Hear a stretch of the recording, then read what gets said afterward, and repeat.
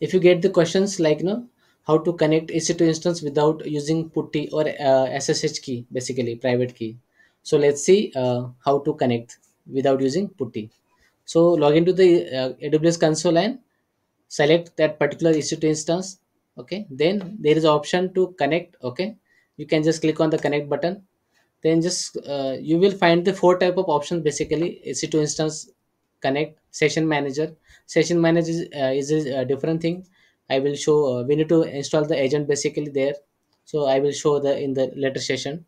SSH client, as the generating the key pair and use the putty to connect. Okay, so the option is basically is so just click on EC2 instance connect. Okay, and simply we can just click on connect button. Okay, so in the browser we can easily log into that particular instance.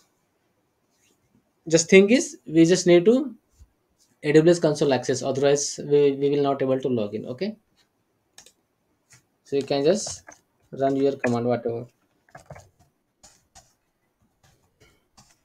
So this way you can log into the EC2 instance without using putty.